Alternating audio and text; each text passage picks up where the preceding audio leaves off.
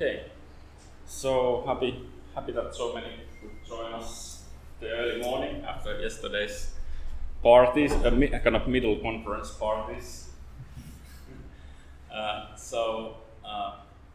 Yeah, just a recap what I did on Monday. So I'm just going quickly on the content. So I was covering 45 minutes about challenges and overview of different approaches for pangenome alignment. I was focusing on acyclic pangenome representations, sets of sequences, multiple sequence alignments, elastic degenerate strings, founder sequences, and graphs and tags. I was presenting this chaining idea, but I didn't give an algorithm. I will give one today. Then I gave some motivation for enhancing variation calling using these kind of techniques. And then there was a really technical stuff that I went through very fast in 45 minutes about presenting everything you need to know about Barrow-Veli transform and related indexes like backward search and sampling and all these kind of techniques. And then most importantly, the backtracking algorithm that is implemented in PWA and hold time and some other read aligners. But this was luckily then Jouni gave about the same content on the next day, so you could probably follow it then better, and I've seen it twice this week. And yeah, so this lecture was like squeezing a 3 hours tutorial that I gave in ISMB 2009 already. First time into 45 minutes. So it was a bit tense, but anyway, we'll continue somehow on top of that today. When I'm talking about hybrid index and R index for repetitive collections. So this is the part 3 of this 4-part talk series, and then the last 45 minutes will be on chaining of matches on tags with small width. Okay, so let's go to that place where we were. So suffix trees, suffix arrays, Barrow-Veli transform covered.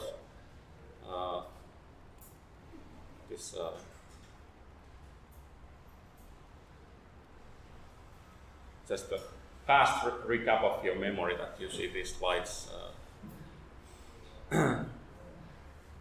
Okay.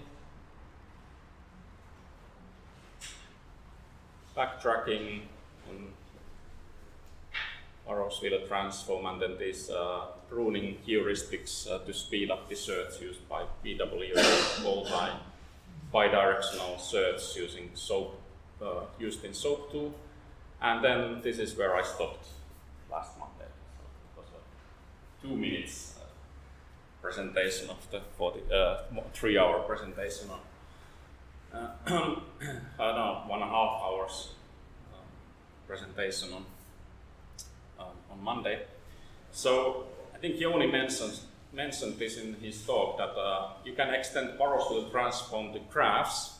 So here's an illustration of what we would like to do with this. So when you are calling variance using the standard approach that we align reads to standard reference sequence and call that there's a snip from A to D using this read pileup, then a natural idea to extend this approach to graphs is that you have this really kind of a complex pangenomic graph that we have seen in the visualizations by Ryan Schicke, for example.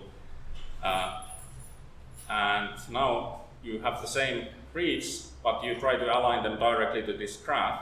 And you can align them on the subpaths of this graph and do exactly the same kind of variant calling. But now you might map better the reads because this pangenomic graph has more options to follow, so it has all kind of many common variants in it, so you will be able to align through them easier. Okay, but the caveat is that indexing this kind of variation graph is in general pretty hard. So we would like to search some short pattern in a long, big pangenomic graph, like a path path CT, it appears here. Or we would like to even search with one mismatch, it is ACAT, ACAT, for example, matches there.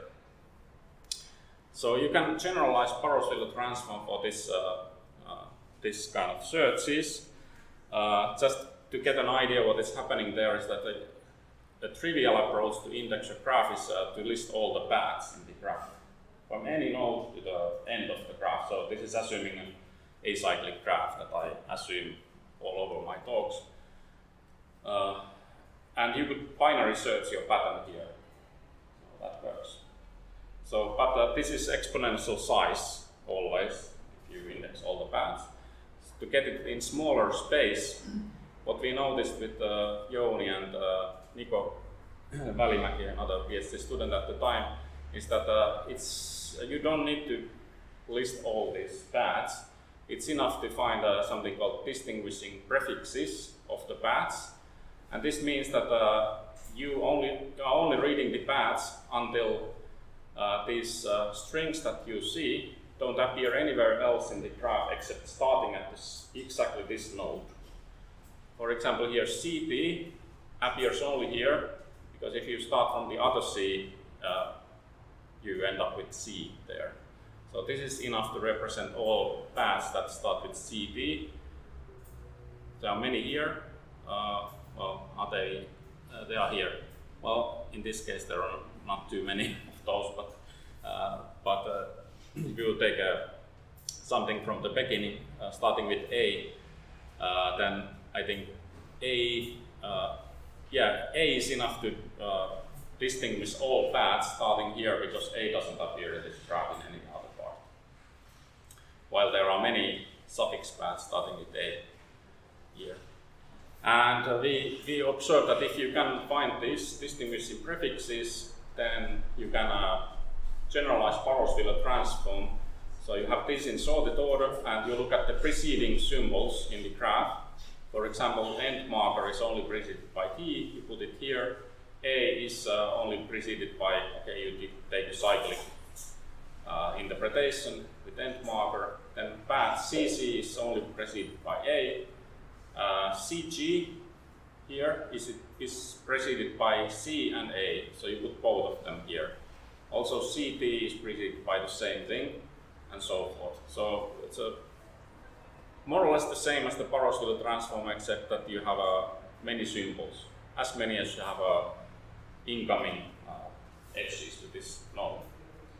And then you can, I'm not going into details, but you can do backward search exactly on the same way as before, just put in some bookkeeping information on top of this, like recording how many outgoing edges, so you can adjust the ranges suitably. So you can do exact search in linear time in this kind of representation.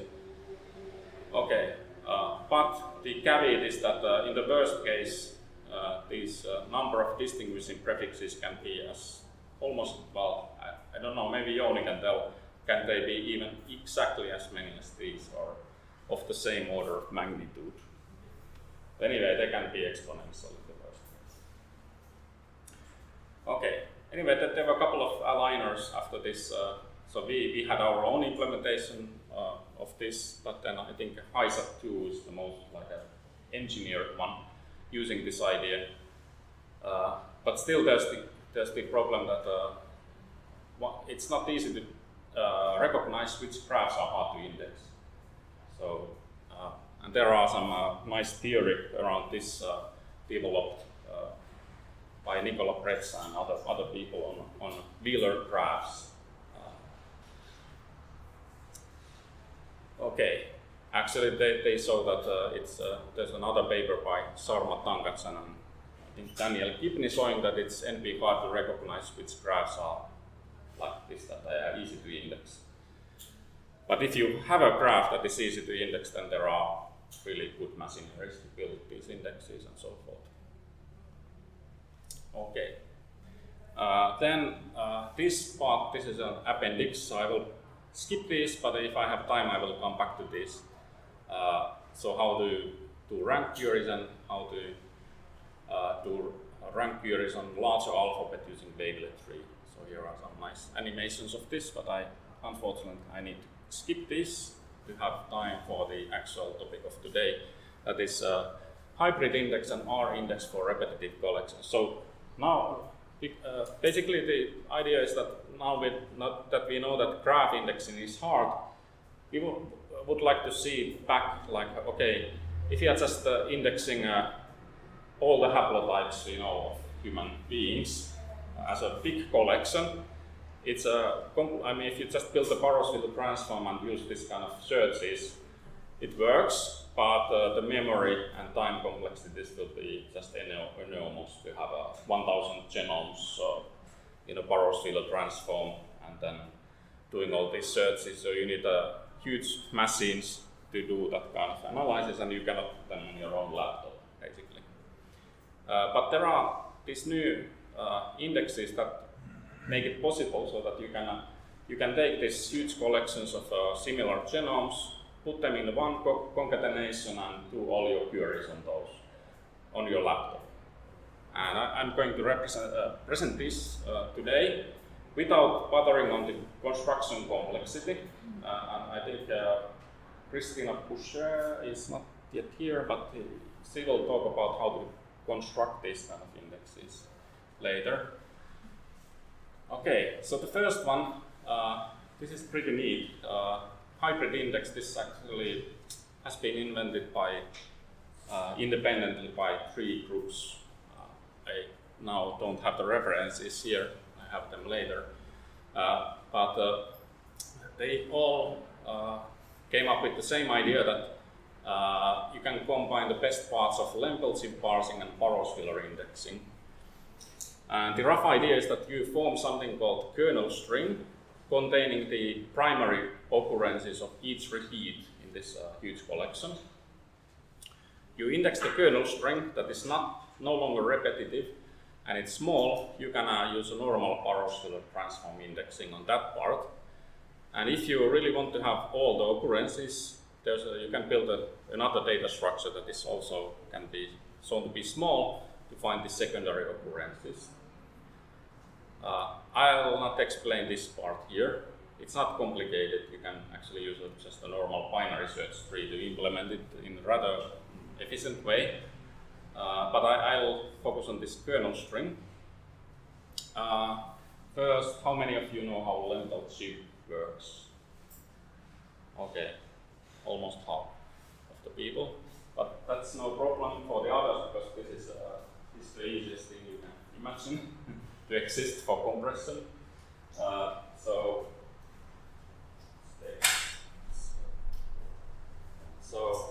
imagine this is your string, and you have already compressed until here somehow, and you are now here. So think of this as a collection of, here is one genome, here's another, and so forth. So it's huge repetitive collection. So how this compression works is that you are here in the string and you are reading some AC, AG, B, and so forth.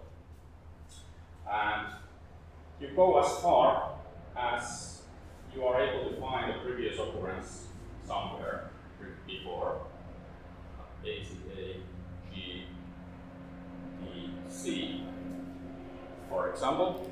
So now you have a mismatch on here, and let's say that this is the longest occurrence you can find, starting here and continuing this way. So you will just replace this one as a pointer to the previous occurrence here. So it's something like I and then the length of the occurrence. And that's it. So you now have compressed this part, sorry, not this part yet. You have compressed until here. And then you just start again and try to compress this one with a pointer to your previous occurrence. And you are just constructing these kind of pairs, and that's it. That's your compression. Okay, if that's not, I mean, in the beginning it might happen that you have no previous occurrence at all. So in that case, you just in that case it's a single symbol that appears the first time. So you just represent it 0 and let's say A here would be in this case if this A wouldn't appear before. But every pair in this coding is either pointer to a previous occurrence or it's encoding a new symbol. Very simple technique.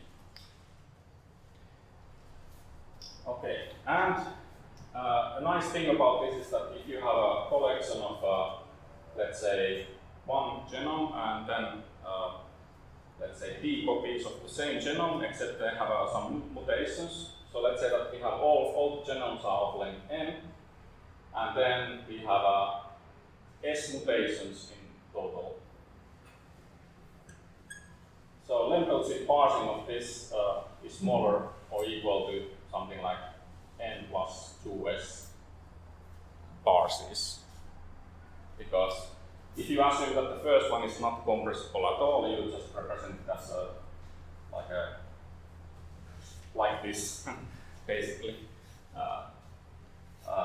And then the rest, because there's this many mutations on them, you can think of how they are partitioned on this concatenation, and you can always have a piece copied before and after the mutation. So this is really effective compression. But the problem with lempel-ziv is that it's very hard to do search in the. I mean, it's hard. It's a nice compression method, but it's hard to convert it into fast index. It's hard to do any kind of search in it. There are actually some algorithms, but they are really, really complex and have a high time complexity of doing searches. And I only know exact searches. Approximate searches, that's another question. But the observation by these people that noticed that they can combine lempel-ziv and Barrow-Wheeler was that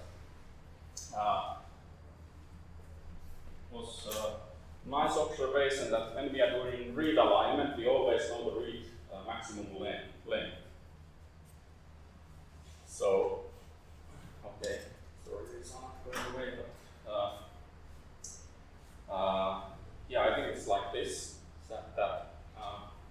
So if you have reads that you would like to align on this compressed representation, and let's say that the maximum length of them is L.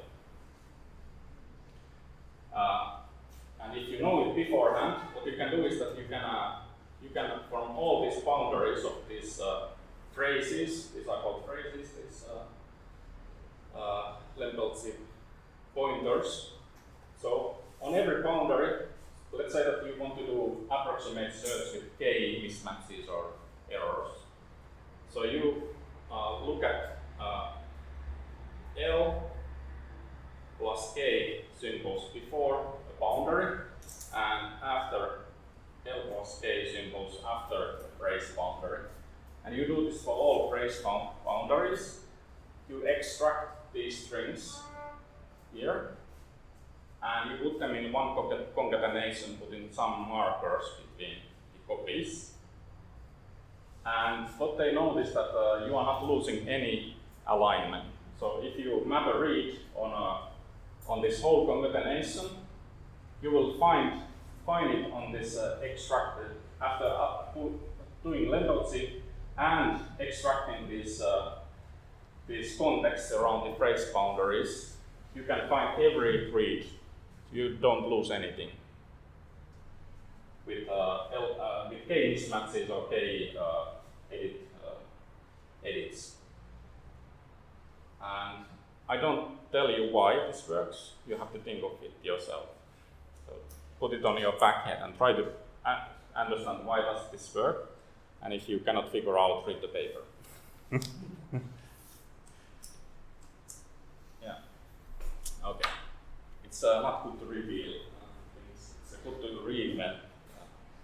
Always things yourself, then you are convinced that they work. Okay. Sorry, I went ahead here. So this was the lempel-ziv part. So this was just explaining on our formulas how this lempel-ziv works that I was visualizing here. You can see it all in all parts. And then yeah, this kernel string, this was the kernel string that you extract this from every phrase boundary L plus k symbols back and forth, put them in a concatenation, and that's your kernel string. And this is the observation that I want you to think of your back of your head, that why does this work, that every read occurs in the original concatenation with at most k indels and substitutions if this read occurs in this kernel string that I was visualizing here with at most the same k indels and substitutions. Yes, and yeah, at least we have used this index in our tools that we have produced successfully and worked nicely. But then, okay, the limitation of this hybrid, this is called hybrid index because it uses Lempel-zip and Barrow's feeler both. So the limitation of this is, okay, you need to know beforehand the read length. And if you don't know it, then you are in trouble. So you have to fix the maximum read length. Yeah. I mean, in practice, it's not a big limitation, but in like a theoretical sense, it's a quite bad thing. You would like to build the index and then support any queries, and this doesn't solve it. So there has been another line of research that led to this R index that was published a couple of years back. And it's based on this idea that I think Jouni already went through a bit. An observation that if you have a repetitive collection of strings, then you are expected to see long runs in the Barrow's feeler transform of a single symbol. So here the name R comes from this number of runs, that is in this case example 6. Three T's, A's, C's, end marker A's and T's. And in general, this number R may not be as small as the number of Lempel-zip phrases Z. It's still a good goal to achieve an index taking space linear in the number of runs. And actually, there was a long open problem whether you can bound the number of runs by the number of Lempel-zip phrases, and this was answered now with Dominic Kempa and Thomas Kutsi. I cannot pronounce the Polish name, can anybody say if you remember Thomas Kotsiumaki or something like this?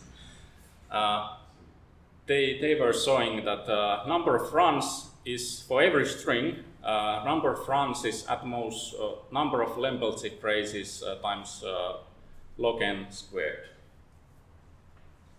It was a bit surprising that this happens like this. So we had earlier some like expected case bound that was showing that it's z log n, the expected case bound on some distribution of the text. But this is really a worst case bound, this one. Okay. So yeah, it's not as good as finding an index that is linear in Z, but still something. So what we need to do is that we need to replace all these data structures that we have for Barrow's feeler rank and wavelet tree. Actually, we can replace them just with balanced binary search trees to have a very simple R index. If you want the theoretically best, you replace this one with some fancy data structure that is not implementable at all. So this is probably in practice the best you can do. So how does this work? So we need this one operation that is central to everything working with Barrow's feeler transform is rank data structure. So counting how many times a symbol appears in a string before a position I. Okay, here's one solution. There's probably many others you can think of. So we can store the start of the runs as keys in a binary search tree, and as values we add the rank of each run. For example, if our Barrow's feeler transform is this, we add key value pairs 1, 1, 4, 2, because these are the positions where the run starts. First position, fourth position, sixth position, and so forth. And we just at the value the kind of what is the rank of this run here. And then what we do also that we store the rank answers preceding each run for the character of the run. Okay, so we have a table from 1 to R. R is the number of runs, and we add the kind of the rank query in the beginning of the run. So here in the first it's just 0 for T's. So before this run there has been no T's. Before this run there has been no A's. Before this run there has been no C's. Before this run there has been no end markers. Before this run there has been two A's. So we add 2 here, and before this T we have seen 3 T's before here. So these are the restored answers. And with this information, okay, we also need to build the wavelet tree of L prime, where L prime is the sequence of characters of the run. So L prime is T, A, C, end marker A, T.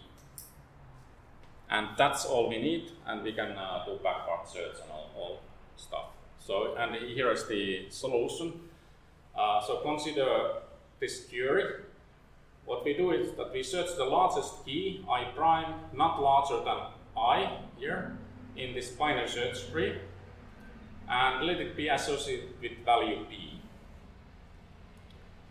So we have a key and it has some value associated to it. If it happens that the C here is the same as the Barrows-Wheeler, the symbol in the Barrows-Wheeler transform inside this run in question, then our rank can be composed of just doing the rank query in that run, computing how many symbols C we have seen before this run, and adding the offset of the position.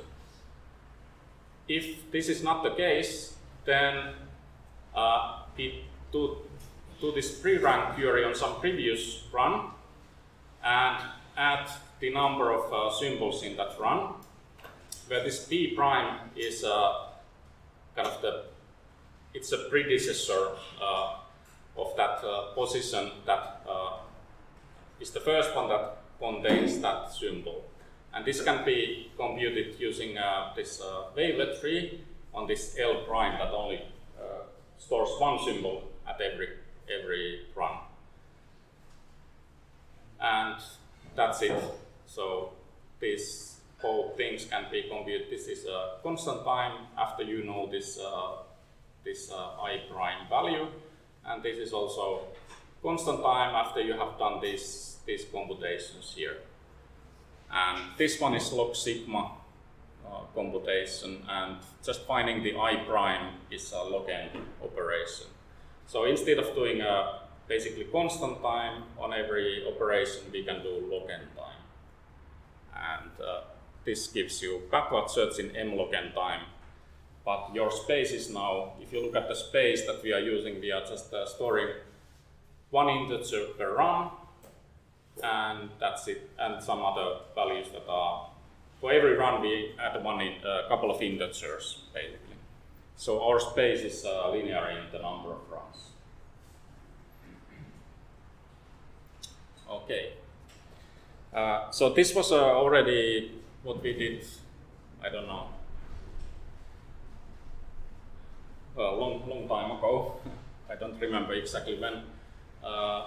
So this was what was called RLPWD, and what made this actually be called R index is this latter development that happened maybe 15 years after we proposed this solution for this backward search, because there was a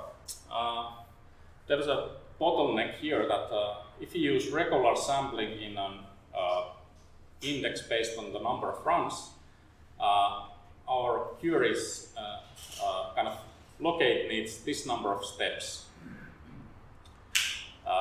N, so the length of the whole collection times divided by the number of runs, and this is huge.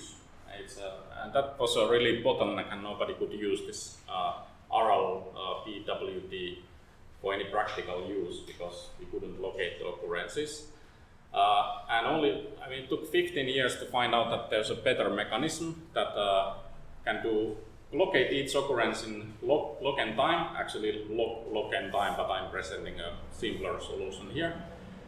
The idea is to sample the beginning and end of the runs, and during the backward search one maintains one sampled location in the interval, and in the end of the process the neighboring occurrences can be revealed using something called tunneling property of Barrows-Wheeler transform.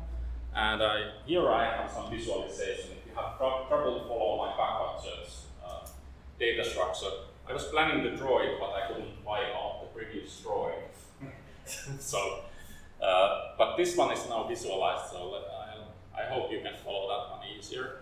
So, so maintaining one. So what I was telling you before, that we are able to find range in a Barrows-Wheeler transform that matches a pattern, and the index is taking a linear spacing number of runs. But just to know where does this pattern, let's say ACADD, occur, we were not able to go to the text position and tell that it appears actually here. We just knew that it's this range, but we had no idea to tell where it occurs. Not very useful for read alignment, just to know that it appears, but no idea where. So the idea in this new approach by Nicola Pretz and Travis Keiki, Gonzalo Navarro, and that's it probably, who published this approach, is that during the backward search, you always try to remember one occurrence of the pattern that lies in the current interval. So when we are doing backward, so assuming we know one occurrence position, that is a pointer to the text here. So when we do backward search, we go into a smaller interval, and it could either happen that this position here is mapped inside that interval, or in case B, it maps outside. Okay, so in case A, we are fine because we can just do LF mapping for this position here, and we know that this position here will map just previous position in the text. So we also now have a sampled position inside the interval and can continue. But the troubling case is this case B, when this LF mapping of this one goes outside the interval that we are using for backward searching the pattern. Okay, so that's why we need more arrows here in the picture on case B. So if this happens, that this LF mapping goes elsewhere,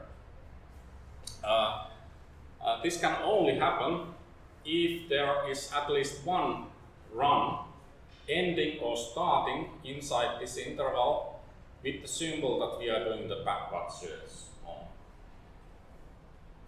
And I guess many of you already know why this is the case. Well, okay, if this LF mapping went somewhere else, this symbol in the Barrows-Wheeler transform has to be a different one that we are using for backward search here. That means that it has to break a run at some point with this symbol. So if we build an index for if we put in a binary search tree, we build a separate binary search tree for every symbol in the alphabet that adds the start and ends of the runs with that symbol in the binary search tree. We can locate this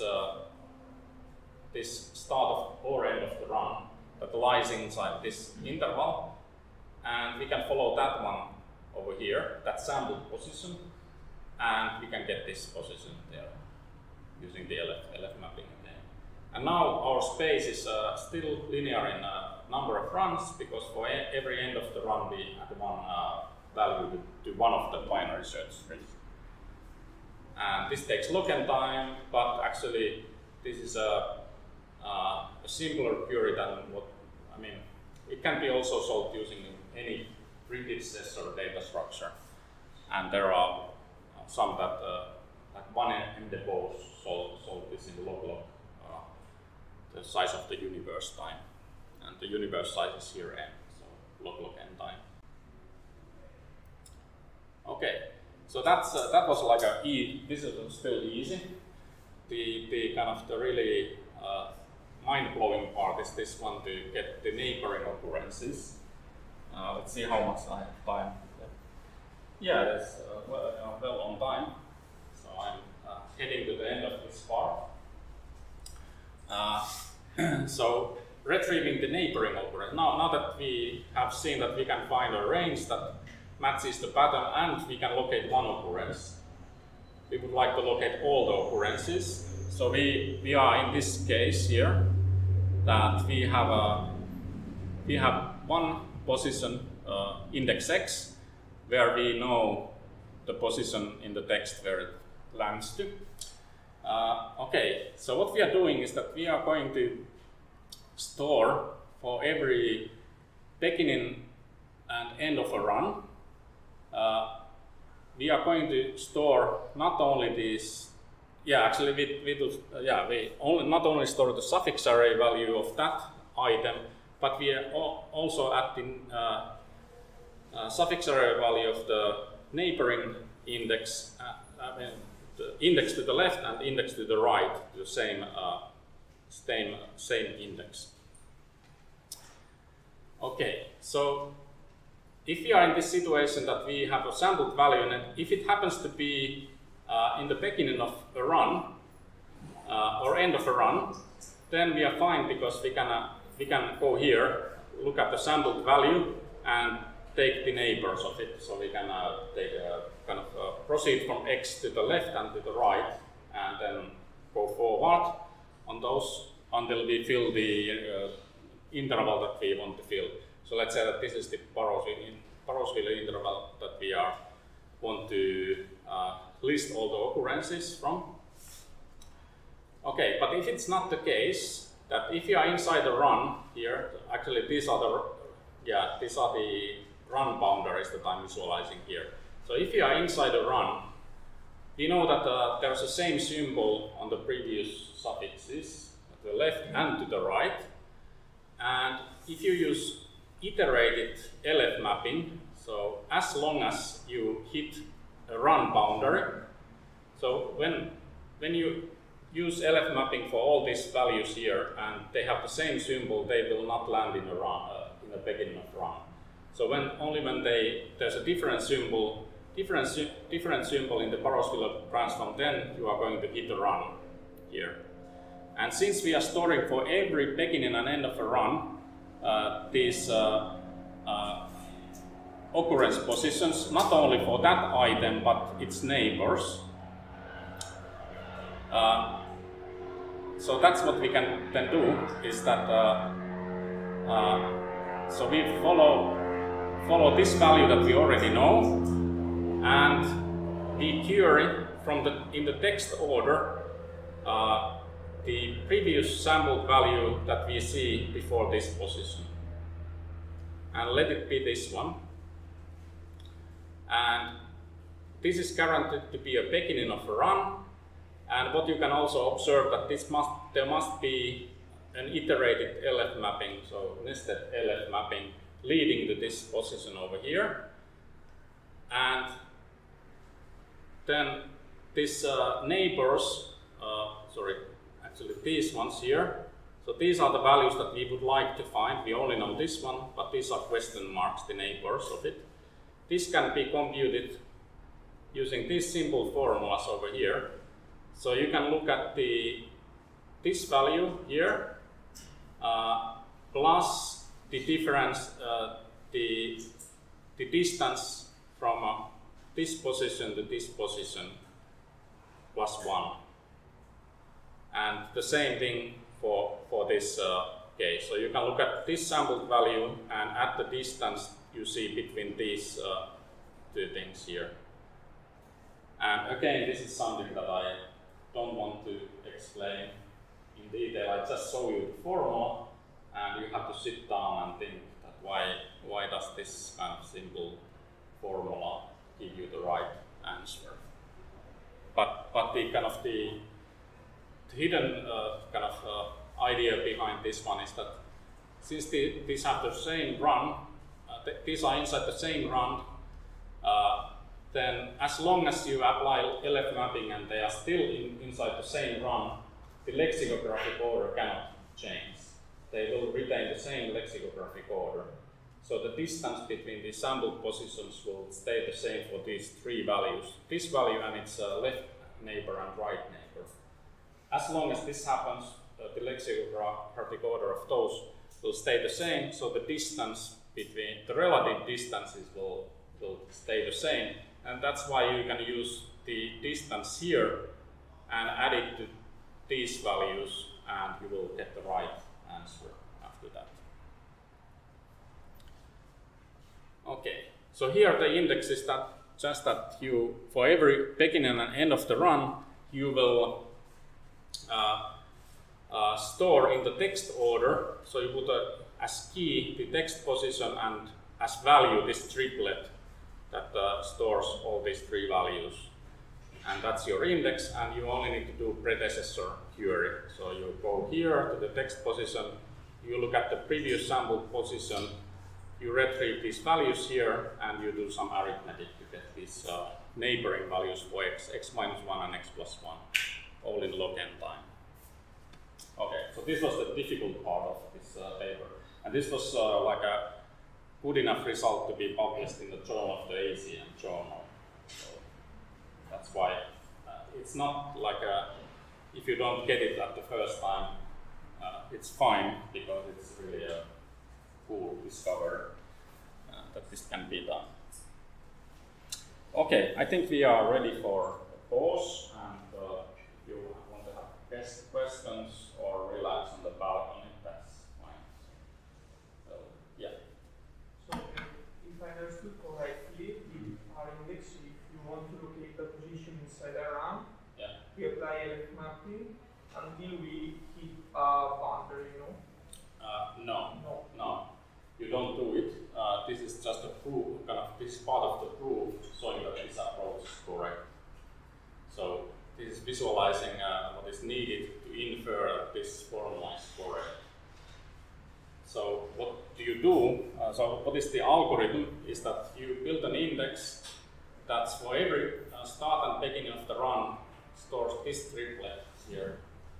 The suffix array value of this one, this suffix, and its neighbor in that item. And the query you are doing that you know from the previous result that you have one value inside the interval. You go to it and you query the predecessor of this one. So the first sample position that is smaller than this one, you query it here, you find it. And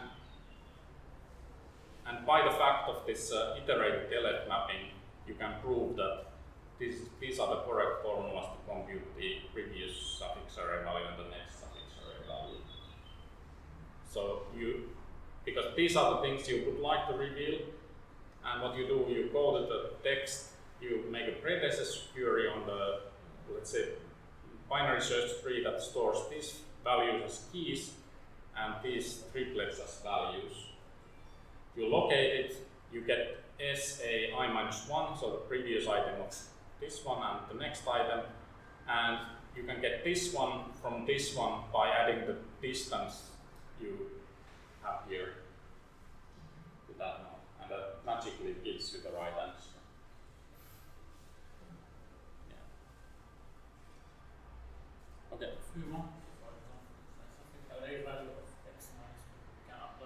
Yeah. Yes, iteratively, yes. So let's say that this is the whole interval you want to reveal. You get from x minus 1, then you do it again, x minus 2, x minus 3, so forth.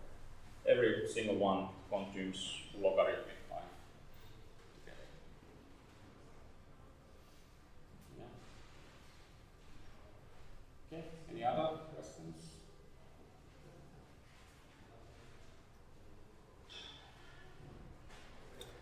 Yeah, I think Christina will continue from this.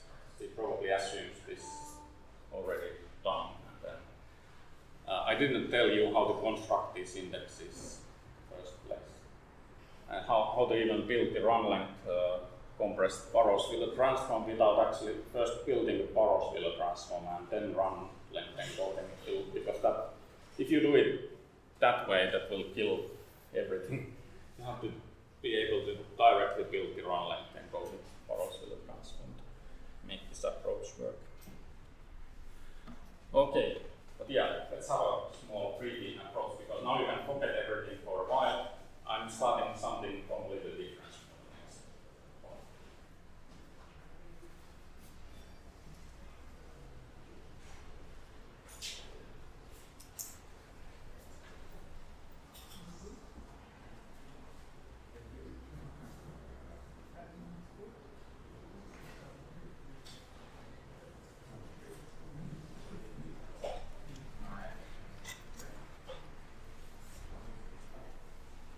So let's continue on one topic that has we have heard a couple of times this term chaining of matches during these talks. So I will now present a couple of algorithms for doing chaining. And okay, this doesn't have much to do with the previous presentation. Looks like, I mean, appears somehow random, this choice of topics, but actually the idea is that if you couldn't follow the previous one, now you can zero your mind and start from scratch completely. Okay, so the motivation for chaining is that we would like to do long read alignment on pangenome graphs, or actually also on transcriptome graphs like splicing graphs. So our assumption here is that somebody has given us anchors or seeds where some small part of the, so this is the long read and this is our pangenome graph, and somebody has given us information that okay, this one here appears here, so goes through this edge here, and then this one appears here, it also appears here. So these are already given. This is a bit actually bad assumption because I don't know any good algorithms to find these seeds. Like I would have a good worst case guarantee, because this problem is again one of those that cannot be solved in better than a quadratic time. Finding exact hits in a graph. But if the graph has some structure, there are fast algorithms. But here I just assume that I have a DAG. Nodes are the strings, and then I have edges between the nodes, and I assume this is an acyclic graph here as well. Okay, what is the output? Is that we would like to find a path that matches this long read, and we do it directly by having these seed hits and finding a subset of those that satisfy this linear order both in the graph and in this long read. And we want to optimize something, so we optimize the coverage of the long read by these seed hits to make things simple. And this is called collinear chaining because you want to satisfy linearity in both inputs. Okay, so how to solve this problem? Well, first we have to see whether we can solve this on when we are given two strings as input. And there's a long history of literature of solving this problem. Okay, and for this problem, the reason why we want to do it like this, that we are first given anchors and then we are doing the chaining, is because if you align this, if you remember from my very first part of my Monday lecture, we can do kind of alignment of a read against the graph, but it takes quadratic time. and we want to do it faster. So if you have not too many seed hits, for example, minimizer hits or maximally exact matches between a graph and a long read, then if we have a small input of those seeds and we can do very fast chaining, find this nice subset of these seeds, then we have a good approach to solve this problem in practice.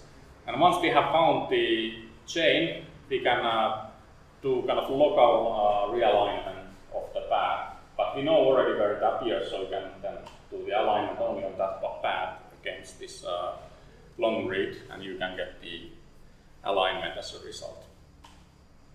Okay, so that's the reason why we do it indirectly like this.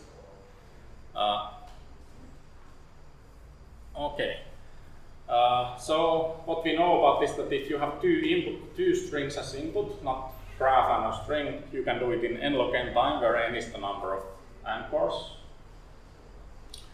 And what I'm presenting here is that you can extend it to the string versus DAG case, and the running time is number of edges times k log number of nodes plus number of anchors times k log n. So there's an extra term k here compared to this one. And this k is now a parameter of the graph, and here is the minimum number of paths you needed to cover the DAG. And we actually studied this parameter, so we were computing the 1000 genome pangenome graphs. For example, for chromosome 2, no, actually this is for splicing graphs. But we have later done this also on the pangenome graphs. And in both cases, this number k is very small. On the splicing graphs, it's less than 10, and I think for the pangenome graphs, it's even less. It's like less than 8 if you build it. And I mean, this is completely natural if you think of how the pangenome graphs look like. There's a linear backbone, and then there are some variants here and there. They are usually not overlapping hugely. So you can find one path that matches all the nodes that are in the backbone. You find the second path that hits most of the variants, and then you have to find still a few more paths that hit the other variants. And there are some hairy places in the genome where you need more than 2 paths to go through the genome. And that's where you get this case would be a bit larger than 2 or 3. And in our experiments, it never exceeded 10. So it's a very small parameter, and we have now good algorithms to compute this optimal chain using this parameter. Okay, but let's first see what the chaining is on strings. And here I try to simplify things as much as possible, so I'm only finding a chaining where the consecutive anchors cannot have any overlap with each other. So the chain should look like this, that there is an anchor here, so this part matches this part, and the next seed can be like this, that there's this part here and this part here, and this cannot have any overlap with each other. Okay. So in mathematical terms, this chain that we find needs to form a total order such that for all these tuples A, B, C, D. So here A is the beginning of an anchor in this string, B is the end of the anchor in this string, C is the beginning of the anchor in this other string, and D is the end of the anchor in this other string. So you need these 4 numbers to represent an anchor, like this. And okay, if you have k-mers, you need only 3 numbers: the beginning here, and then the length, k-mer length. But in general, these anchors could be of varied length. They could be approximate matches, for example. And it has to hold that you can make this ordering, that an anchor tuple is smaller than the other one, if and only if the end here is smaller than the beginning here and the end here is smaller than the beginning here. Then you have a total order for these anchors. Okay, and we want to find that kind of chain where all the pairs, consecutive pairs in this chain satisfy this total order. And here is kind of modification of a classical algorithm to compute this kind of chaining. So the algorithm might try to visualize it if I can draw this on top of the previous drawing. So the algorithm is that you duplicate all the tuples and sort them using the A as the key for one copy and B as the key for the other copy. Associate the tuple identifier for each copy, break ties by placing type A copies first. Initialize a binary search tree with key value pair 0, 0, go through the sorted tuples. Okay, maybe I can visualize it here. So, assuming you have sorted these tuples now, they are on this line, and you jump over the endpoints of these anchors in one string. So you hit here, for example, and if you encounter this anchor the first time, because we have 2 copies for every anchor, if you hit it when hitting the beginning of the anchor, you store the value that we have in the table C for coverage. You store there the value B plus D minus C plus 1, where V is the value associated to the largest key in the binary search tree smaller than C. Okay, you shouldn't yet know what this value V actually is, but the value is the score of the best chaining so far, C, such that you can add this anchor to it, meaning that there's no overlap with the previous part of the chain, and this is truly larger than the previous anchor, the last anchor you see in that chain. Okay. So you compute this score using this formula. This V value you can get from this binary search tree, and D minus C are parameter. I mean, theta is just the length of this latter part of the anchor. Okay, so you compute it, but you don't store it yet on the binary search tree. So when encountering the same tuple second time, you encounter it when you hit this end of the anchor. You will add this the value you computed to the binary search tree. So you update the value D of a key D in a binary search tree. So D is now the endpoint here, to the maximum of the previous value you have stored there and the score you just computed over here. And when you go over like this, the endpoints of the anchors that you have sorted based on this string, the maximum value in this coverage table reveals the score and also the last tuple in this optimal chain, and then you can backtrack the solution from this. Let's see. Okay, I don't have any visualization of the actual algorithm, but yeah, I try to, because this is important to understand yeah, I have time for this. So let's look at it again.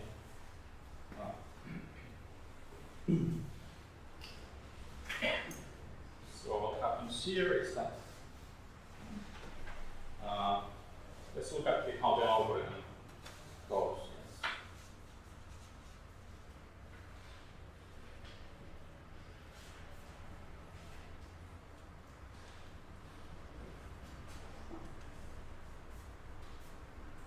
Okay.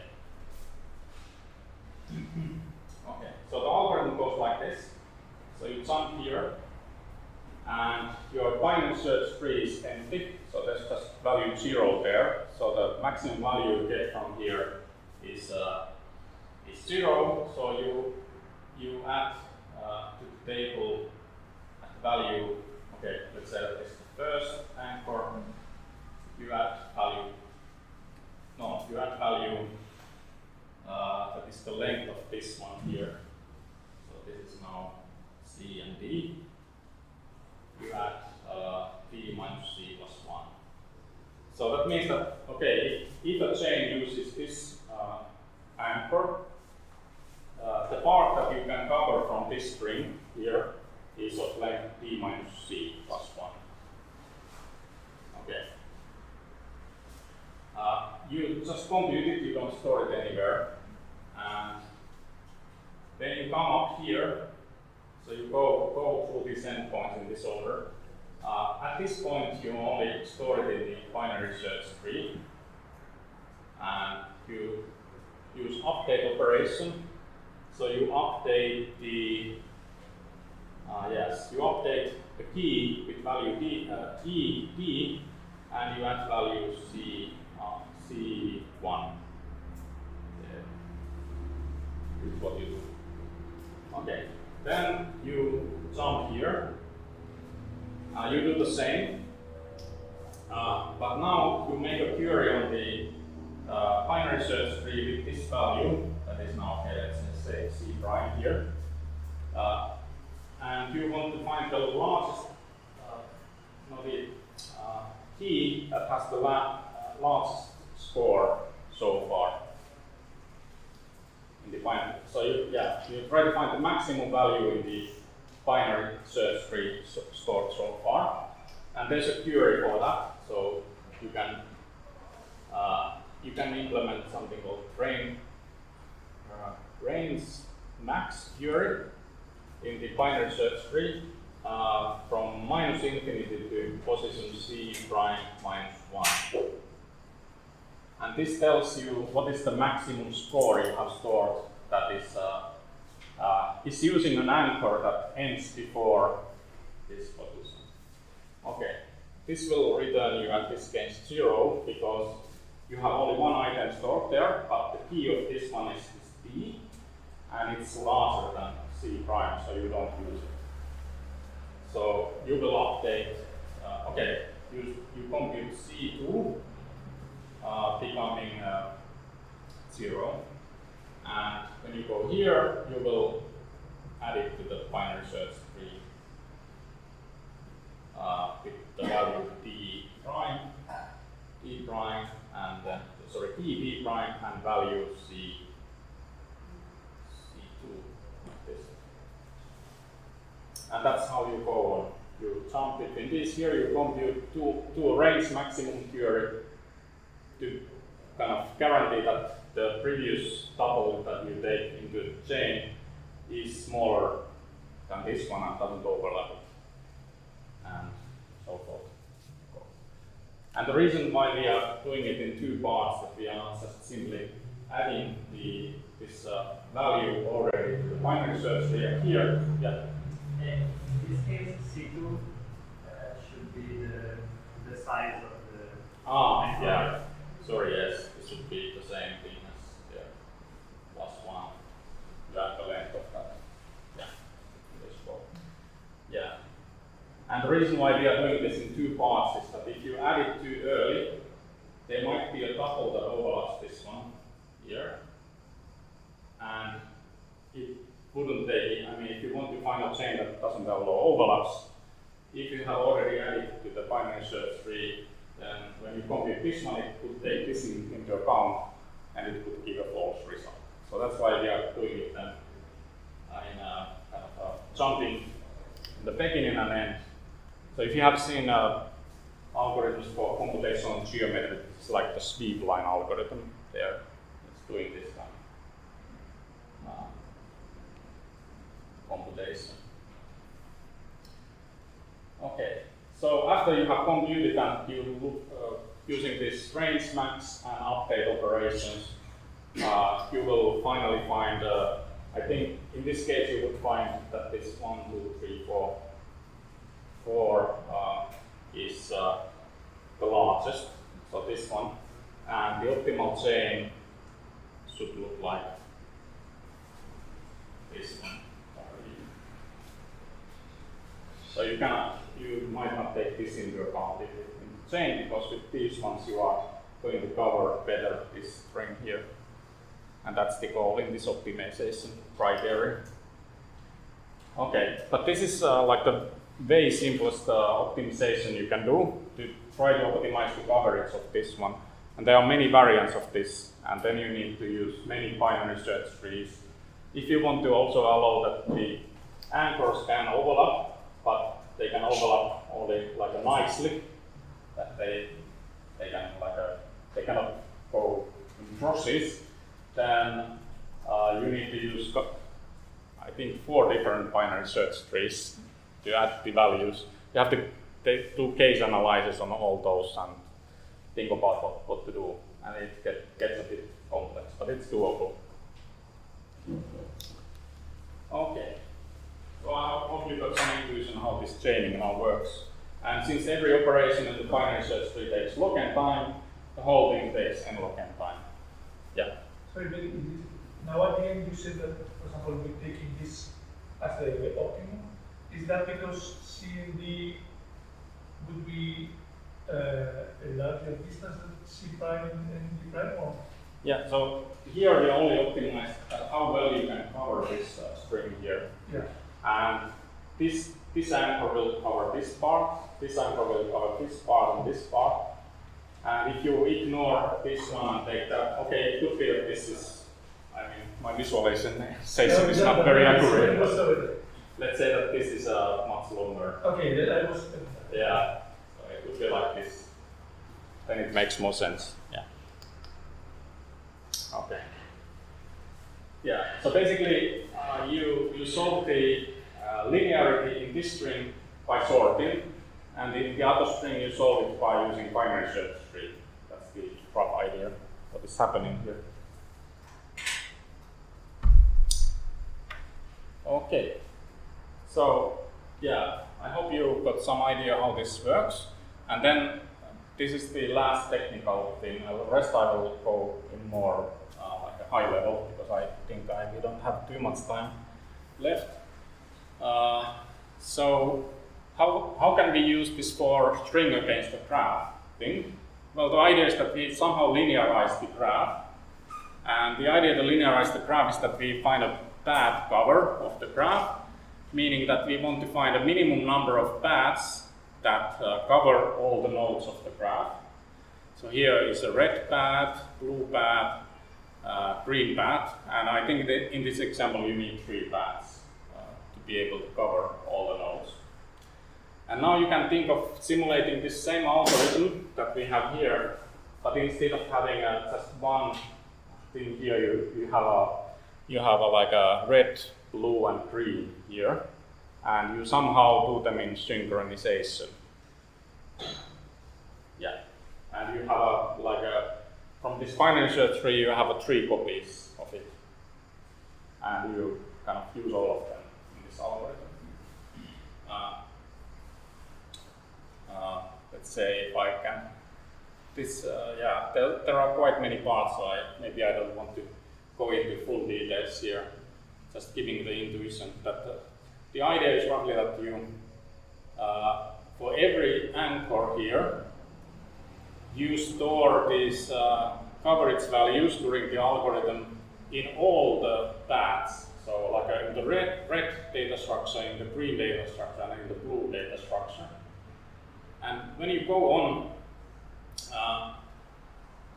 if you want to compute information here in the beginning of the anchor, you are looking at which paths are going through this one, and you take the value from the maximum value from red data structure, from green, and from blue. And the nice thing here is that you know that you can reach from this tuple to here if it's in the red. I mean, if the red path goes through both of them, you know that there's a path from here to here, so you can reach them. You can reach this tuple from this tuple.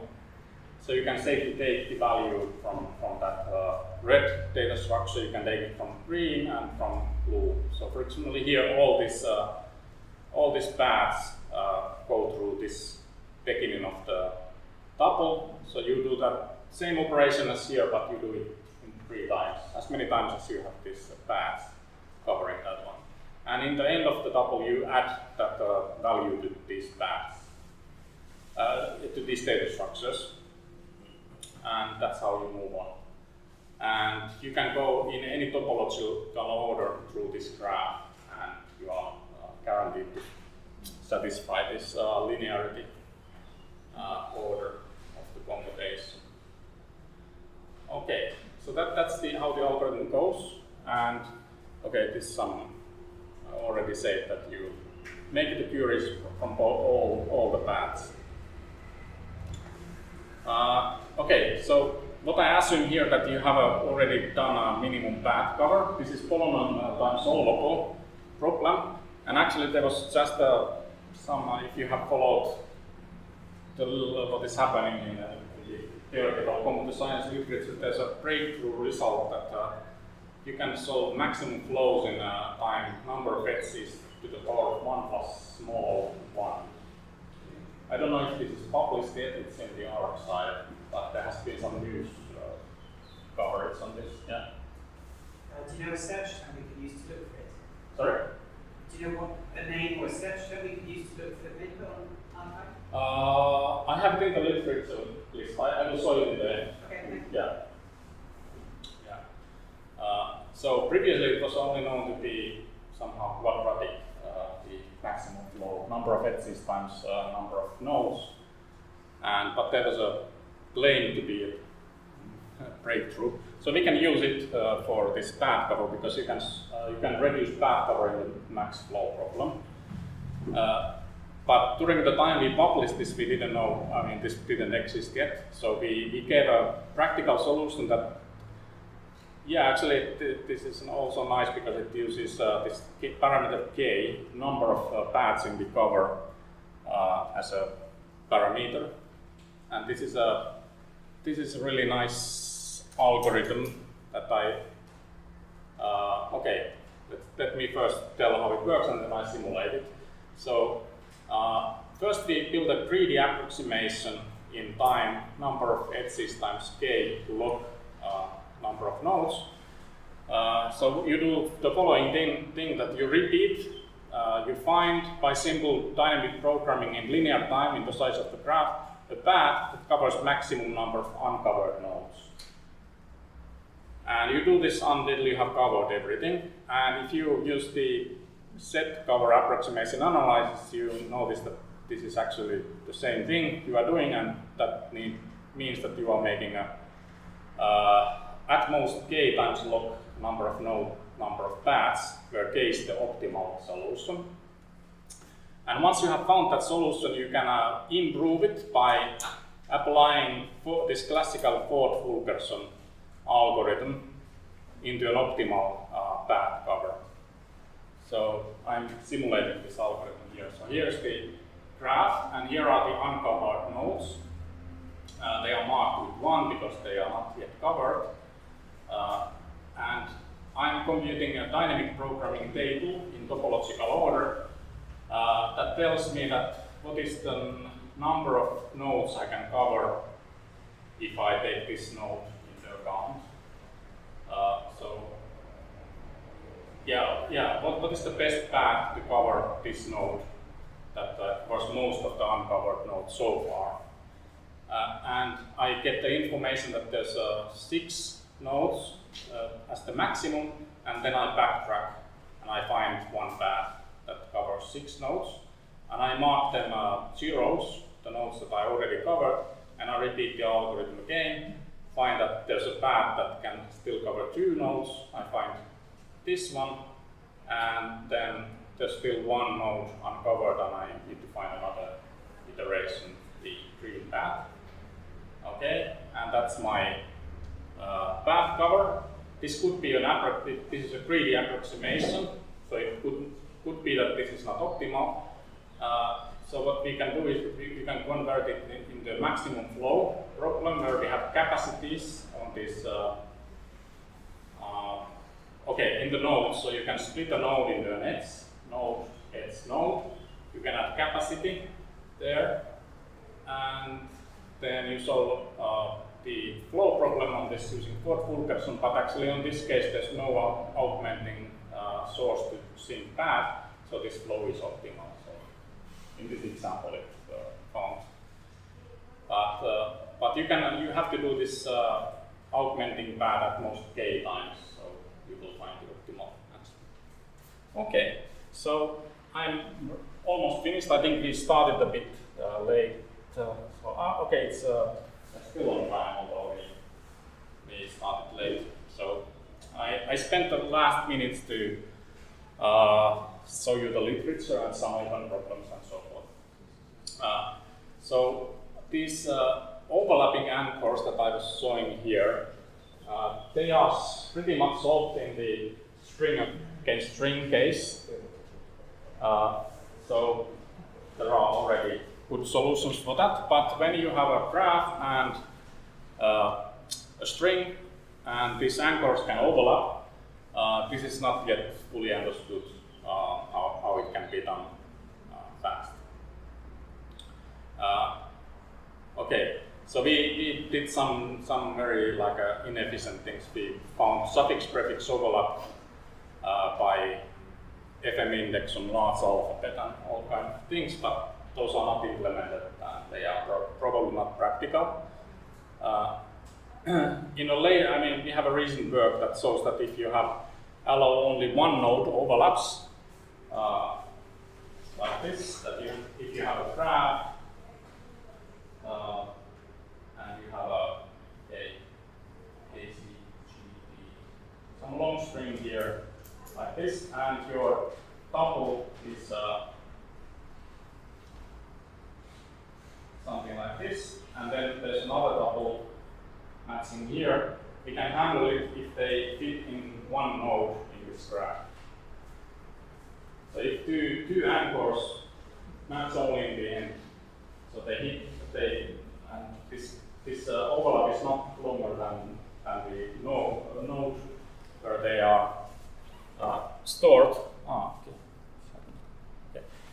Then we can handle it, and this seems to work always good enough in practice.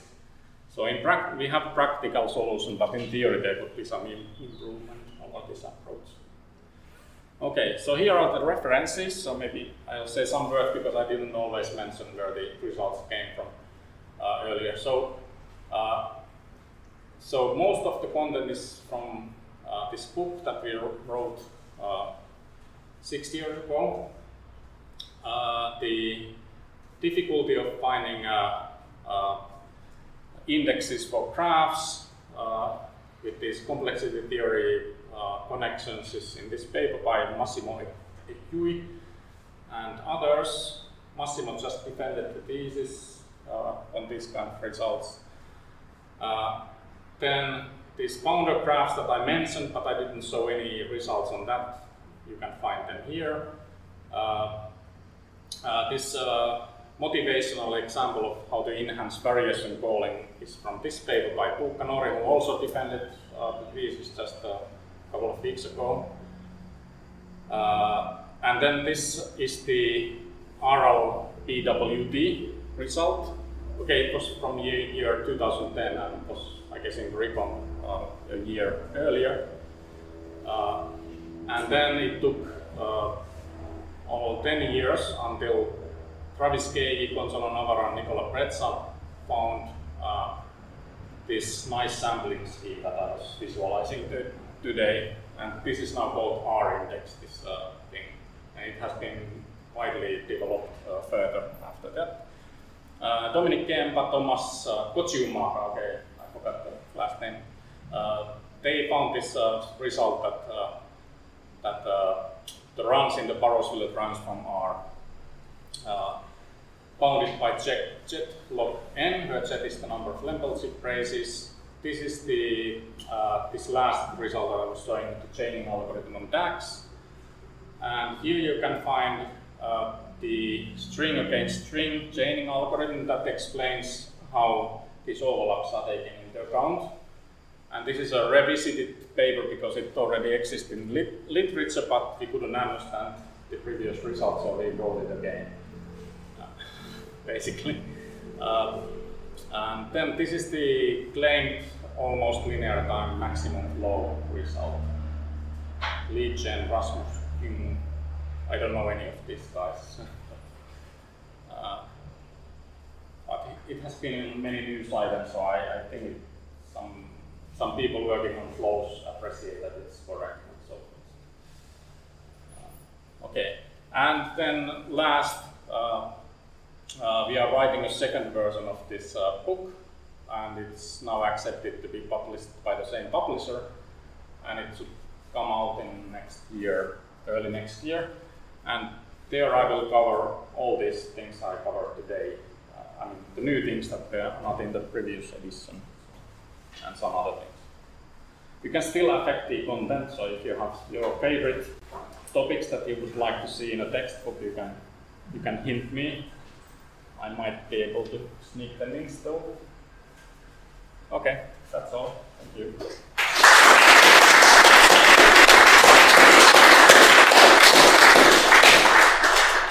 Thanks, Veli. Thanks, Veli. Very nice. Questions? I have one question. Yep. Since these are young PhD students, Yep. What is the future? So, in your opinion, what are what should be interesting problems for them to start working on? Okay.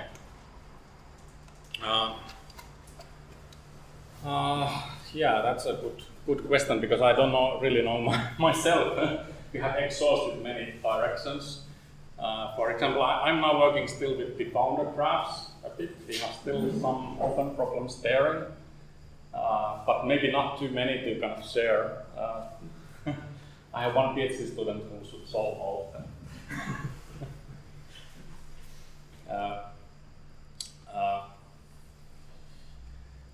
Yeah, what should I say? So my presentation was on very on this classical model of computation that everything is you work on RAM and you don't care about the cache hits or something like this. But in practice, everything, I mean, you can create fancy algorithms, but if they are jumping around your memory, they will be really slow. So making kind of engineering these things that I was presenting here so that they work in practice fast using some proper I/O model. It's a direction to go. I think Jouni has done a lot of that kind of development already. And then, so maybe one more conceptual thing is that so there are many. I mean, how I see this pangenomics development is that there's very strong groups doing these variation graphs and kind of graph-based pangenomics, and then there's some theory development on this, this R index and all this kind of stuff, which are not developed in the practical kind of setting. I mean, there's no API developed to the full, like in the pangenomic graphs. There's really nice interfaces that you can plug and play these things together. So, yeah, I think that there's a lot of room in taking these algorithmic developments on the collections of sequences and making them really functional as an alternative representation of pangenomes. And then let's see for the future which one is winning the game in the end.